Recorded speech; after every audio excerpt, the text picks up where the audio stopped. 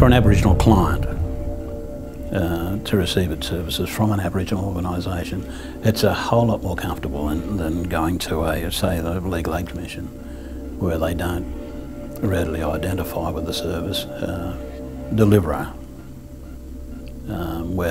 Whereas with an ALS, they can more or less take ownership of it and say, this is ours. And along with that ownership, they expect more from you too.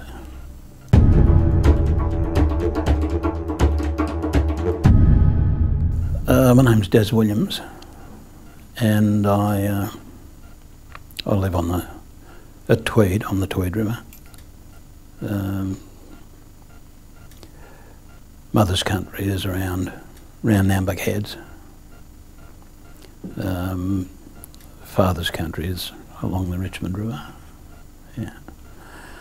I'm a director with the New South Wales ALS, and I was asked to stand in as director by the local people at Grafton, really. And I said yes quite readily, because I've always been interested in the Aboriginal Legal Service.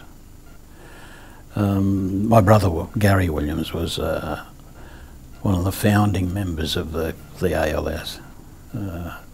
Himself, Gary Foley and Paul Carr, along with Hal Wooden. And they really were the four initial founders of the ALS. As an ATSIC commissioner, I was involved in making decisions that concerned the ALSs in not only New South Wales but right across Australia. And it was a struggle to get funding for the ALSs in the ATSIC days, because of government restrictions that were placed on them, and the high amount of work that the ALSs did. The funding just didn't match their activities. The ALSs couldn't, and probably still don't, pay their solicitors the same amount of dollars that the Legal Aid Commission fund their solicitors. And as a result, the ALSs kept losing its trained solicitors to the Legal Aid Commission and other law firms. The outside interests regarded the experience gained by the ALS solicitors as top training for solicitors of that kind. So they were highly prized. Unfortunately for us, we couldn't pay them the money that they deserved. Through the ATSIC Commission, I was involved in reforming the Aboriginal Legal Services. And it initially started with the ALS that ran out of Redfern. It was generally regarded as or referred to as the Redfern ALS. It was headed by Paul Carr. A lot of people were complaining about this, the non-delivery of service, and so ATSIC did a review of our funding and the activities of the ALS, the Redfern ALS at that time. And of course I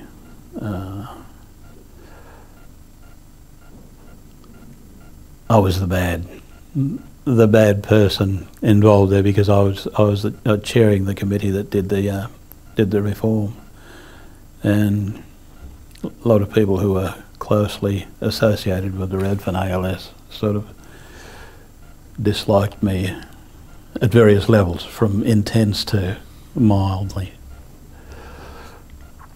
But in the end, it turned out a good thing for the ALSs. It split the ALSs up into different services that were governed individually to a stage now that the ALSs are now governed as a body that oversees ALS work right throughout New South Wales. I must say that the review that ATSIC did into the ALSs here in New South Wales snowballed, and that review process went right across the country. The reform that we did to the governance made it a better service, and made the service delivery a lot easier, a lot more comfortable, and the clients have appreciated the type of service that they now get through the ALSs. It's for an Aboriginal client to receive its services from an Aboriginal organisation. It's a whole lot more comfortable than going to say the Legal Aid Commission, where they don't readily identify with the service deliverer. Whereas with an ALS, they can more or less take ownership of it and say, this is ours. And along with that ownership, they expect more from you too.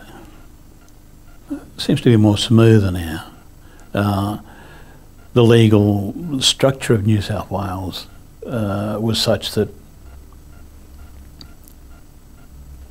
legal service boundaries could overlap as far as prisoner travel, and there was always that position where one legal service had to brief the next door legal service about one of their clients coming into their area through the judicial system. That doesn't take place anymore because it's a single legal service that represents New South Wales and covers all the judicial boundaries. In that sense, the operation is a whole lot smoother. It addresses the needs of the people a whole lot better because of that single entity. The field officer is an extremely important link between the legal staff of the ALS and the clients and their families. So it's an extremely important role. We're coming up to a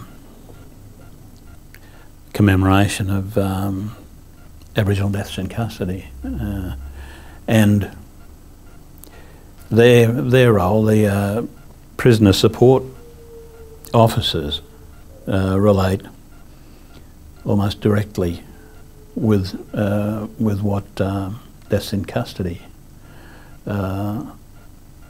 discovered, if you like, in their research. They keep a close eye on the prisoners, make sure they're being treated right.